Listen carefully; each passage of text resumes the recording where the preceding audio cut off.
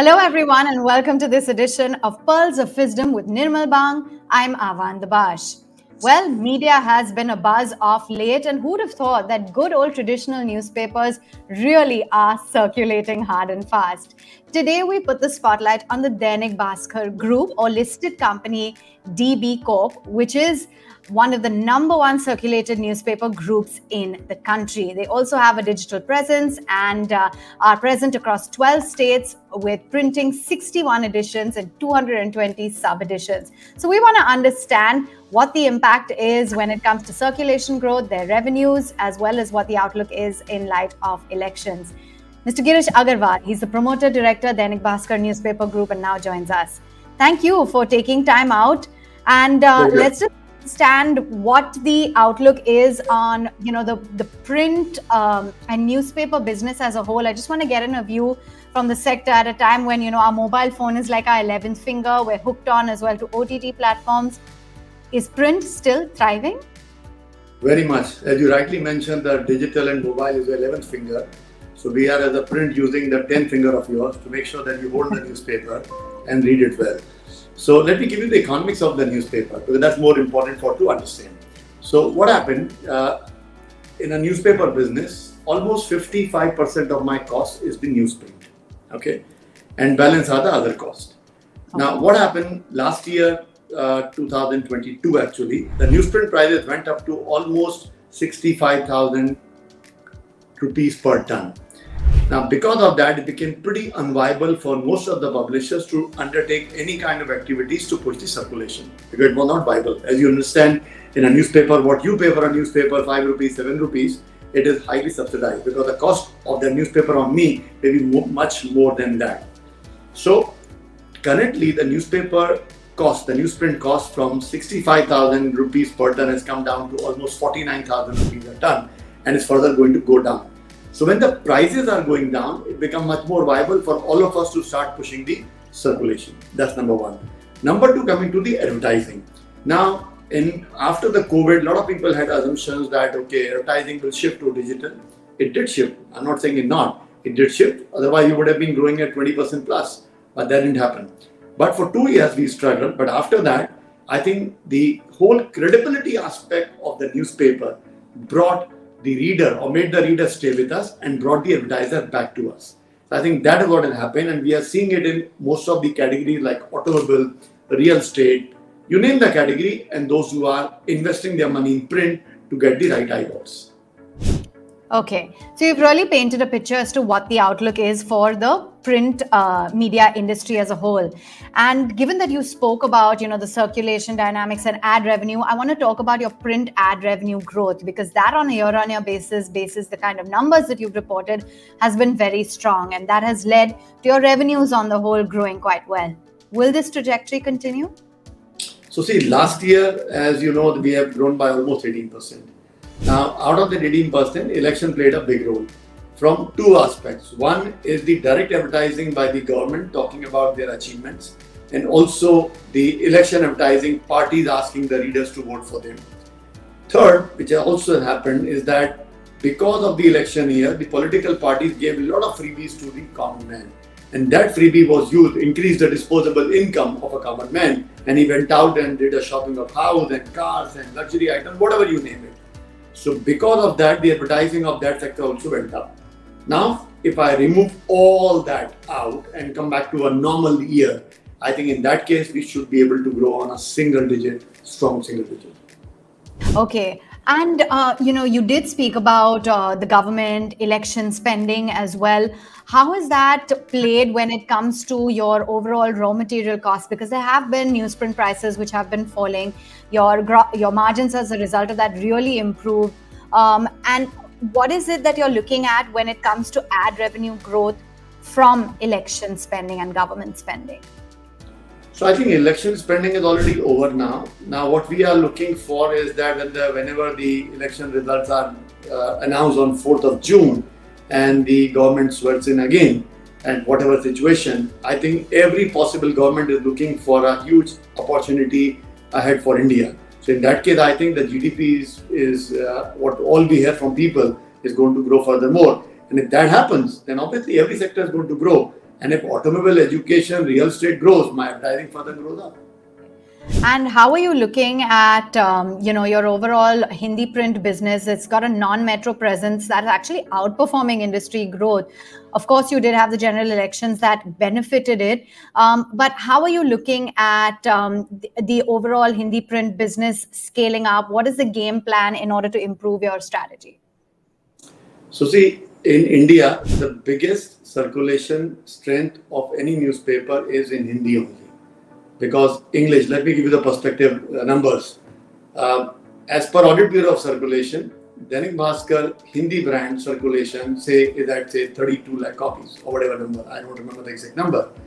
The English, which is the Times of India group, would be almost half of my number.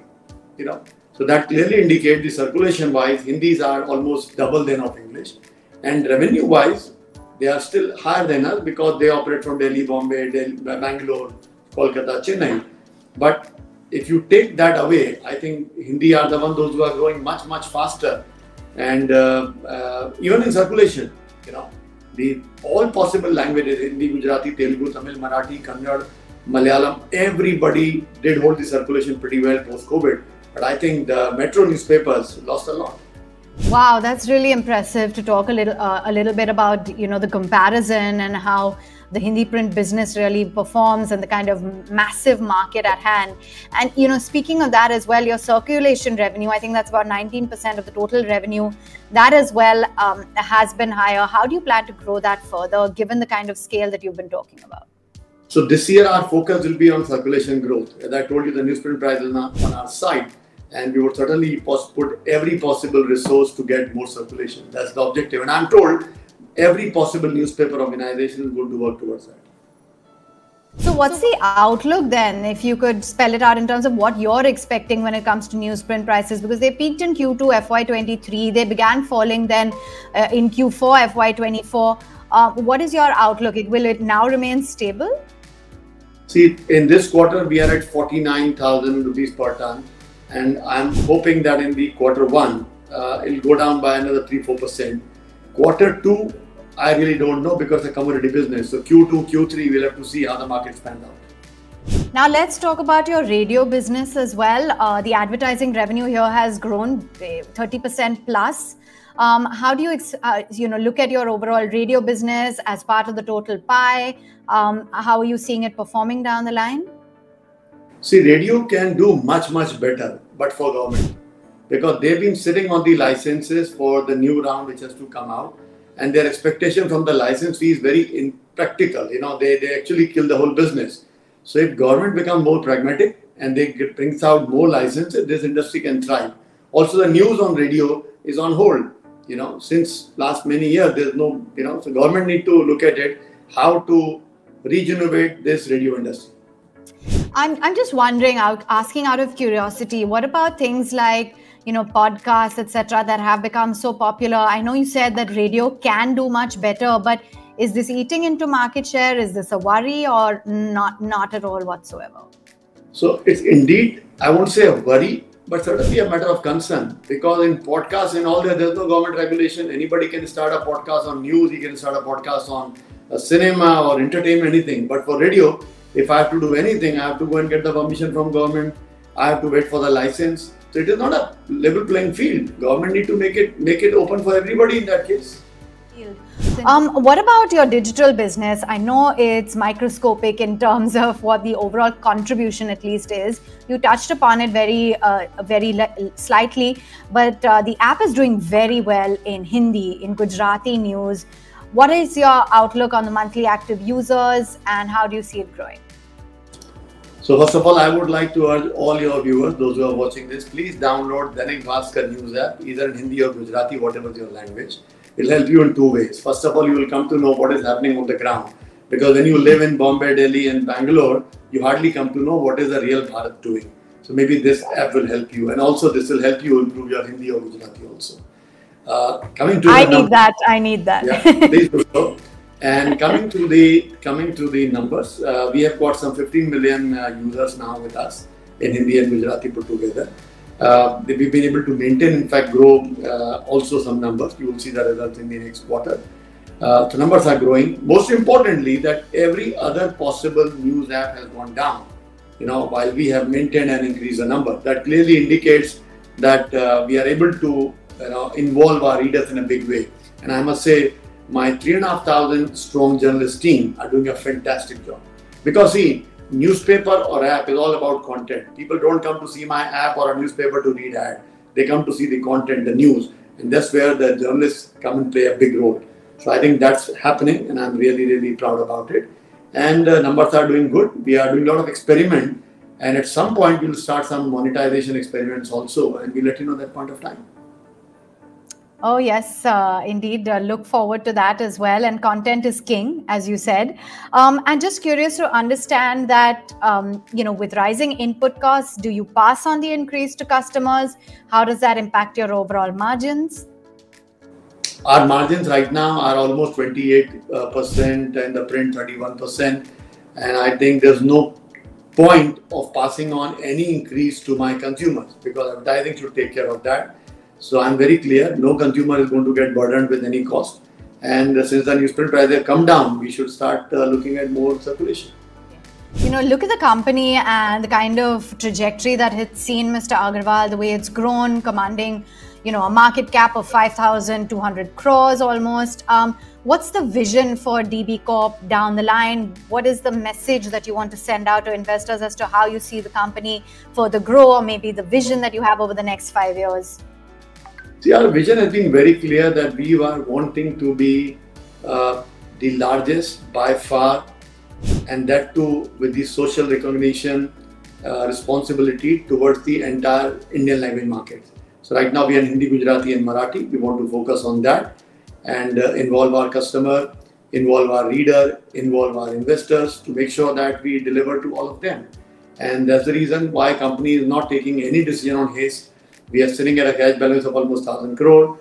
Company gave the huge chunk of dividend this year. We offered almost 13 rupees as a dividend this year, paying out 233 crores of cash for the dividend.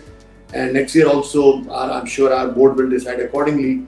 So we are not in hurry to do anything to utilize the cash unless until it is very prudent and required for the growth of the company. And finally, you're at the helm of a very successful business within a highly competitive industry, the media industry. What has been some of your key learnings or pearls of advice that you would like to impart to viewers? Some of the key, for maybe those who want to enter the media industry, what would be your pearls of advice or any learnings? See, very simply put, my father used to say that if you have to go to heaven, you have to die yourself. So if you want to make your business successful, you got to really be into it.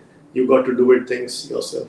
You can't say, no, you should have team delegation, you should have systems and processes, but you can't detach yourself from that. Otherwise, the whole vision, the whole driving force goes away. So keep your head down, stay focused, stay under the radar, and make sure you keep doing good work. Yep, keep hustling at it and keep doing the good work like you are, Mr. Agarwal. Appreciate you taking the time out and giving us an indication as to where DB Corp is headed and the future for the company. Thank you. Thank you.